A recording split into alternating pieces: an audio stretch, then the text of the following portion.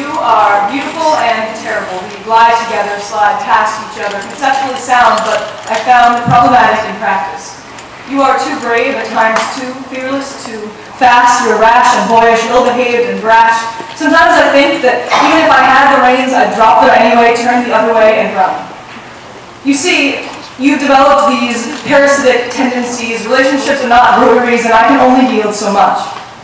I bloom for you, we're entwined as vines are, our roots are one and the same. I am not suggesting surrender, I don't think I even own a white flag, but rather I am suggesting change. I prefer to believe that we are a perpetual work in progress. We can scale any wall, all it takes is a little time, all you need is love and some communication, that's key.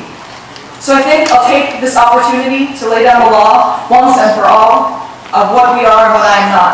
Plain to see a sentiment to you from me. I am not a renewable resource, not the wind in your sails, not your personal vacuum cleaner. I will not come rushing back with the tide and you cast me out like the laundry to dry.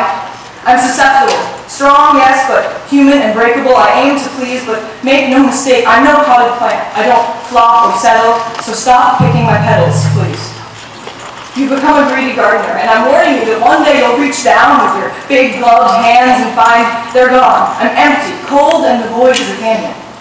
What would you do? You who are ready for anything with your deep pockets and warm socks. You've got unlimited charisma spilling from your ears. You're driving with your eyes closed and your pants on backwards.